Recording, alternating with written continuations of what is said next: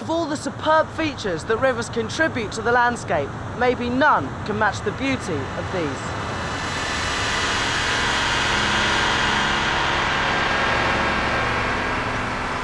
The Tees has a flow rate of 20 cubic meters a second. It's only at a place like this that you get a real idea of how much water that actually is. The High Force waterfall.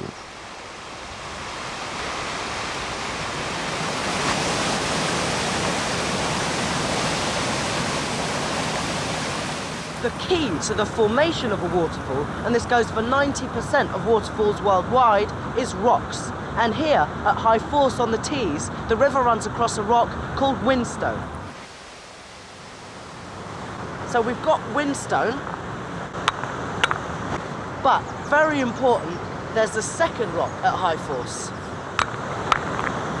And it's the difference in hardness that's crucial in understanding how the waterfall came about.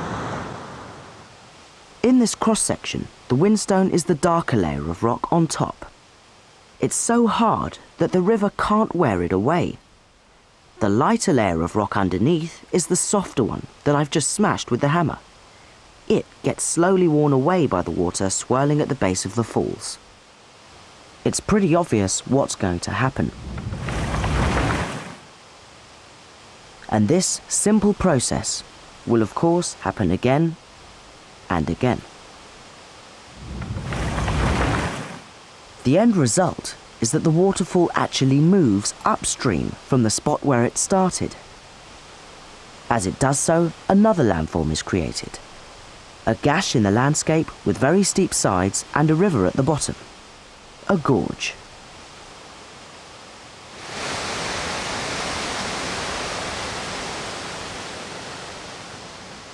And a gorge is exactly what lies immediately downstream from the waterfall at High Force.